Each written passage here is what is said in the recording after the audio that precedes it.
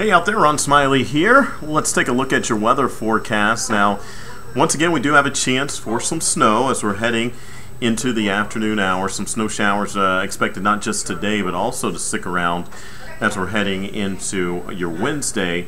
After that, we dry out on Thursday, and it does look like at this point that we'll likely be looking at some rain chances as we're heading into the weekend, mainly on Saturday at this point, where we could have some big totals, especially just to start off the day on Saturday. Let's start you off with the warnings and the advisories that we have in place. You can see those right there, including the winter weather advisory that goes through 10 o'clock for places like Venango and Mercer County. It's mainly the northern edges of those communities that are looking at upwards of 4 to 6 inches of snow, and that's because of lake effect snow showers that we should see. We've already seen evidence of those winds calming. They should be probably around 5 to 10 miles an hour the rest of the day. Here's a look at the snow totals that we are expecting to see. Now, this has Venango. That's in New York. That's why I was like looking at that really closely.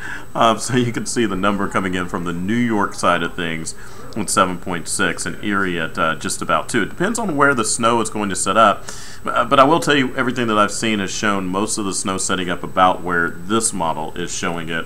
That's just off to the east, really, the heaviest of the snow of Erie, so we'll continue to kind of monitor things there. A high of just 31 today. It's going to be another chilly day, and the winds aren't going to make it feel any better. We'll stay cool over the next 3 days. Wednesday, 33 your high with a couple of snow showers around, heavier snow to the north, and then Thursday, 37 degrees for the temperature. What about our long range? Well, here's the deal. As we're heading into the weekend, we start to see warmer weather. There it goes right there, starting to sneak in, coming in from the south. So at least a warm-up is here. Unfortunately, with that warm-up, we are also expecting to see rain showers around for the weekend. Wouldn't you know it? All right, if you made it this far, hey, please give me a like, a favorite, or a retweet, even a share. I always appreciate that, and it always makes sure more people sees the video cast. That's always appreciated as well. Hey, have a fantastic day, and I'll see you right back here on Wednesday morning.